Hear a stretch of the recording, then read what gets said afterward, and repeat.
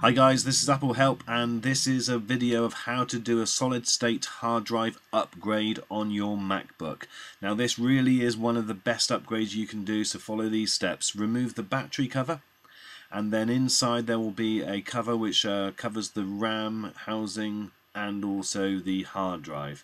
And all you need to do is undo these 3 screws using a very small Phillips screwdriver. So go ahead and do that, and as I said, this literally will transform your machine.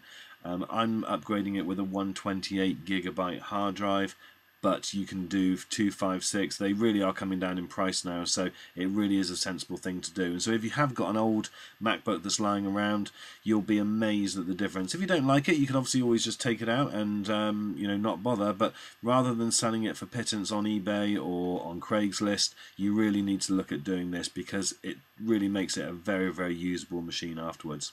So undo those 3 screws and just prise out the cover there. And then when you spin the machine round, you'll see that there is a hard drive little flap which you just need to give quite a sharp pull to. Just lift that out like that, give it a sharp pull, and it really is quite fitted in there quite firmly, and so just really give it a good tug. So when you give that a big tug, it will come out, and that will be your hard drive, and it is in an enclosure at the moment, so it's wrapped in that metal enclosure.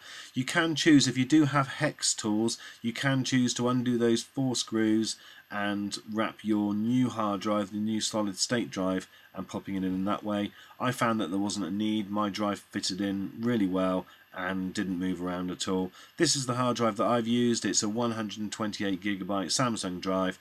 Tip it upside down and then just pop it straight back in.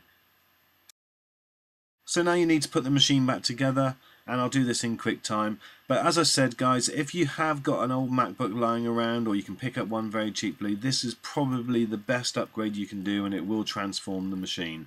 So my original boot time was around about 2 minutes 30, and I'll just speed this up for you, and you can see that we come out at about 30.5, I think it is, seconds. It's actually 30.3, but there you go, very easy. Thanks for watching, please subscribe.